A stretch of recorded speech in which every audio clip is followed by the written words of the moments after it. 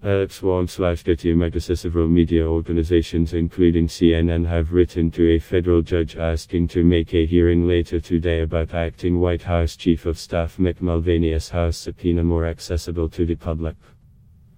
Federal Judge Richard Leon will hear arguments at 5 p.m.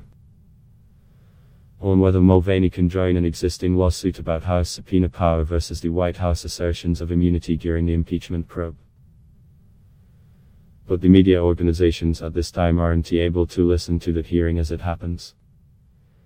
The need for contemporaneous public access to this proceeding could not be greater, given that this matter involves momentous constitutional questions regarding separation of powers and impeachment, lawyers for 7 national media organizations wrote today. Leon has said he would speak to the attorneys involved by telephone, from his judicial chambers. The hearing could last an hour or more and is happening on a day the Washington courthouse is observing Veterans Day.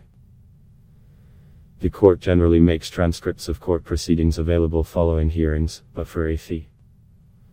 Mulvaney had asked to join the lawsuit late Friday. Charles Kupperman, the lead plaintiff who formerly served as White House National Security Advisor, said Mulvaney should have to file a separate lawsuit and shouldn't be allowed to join the case.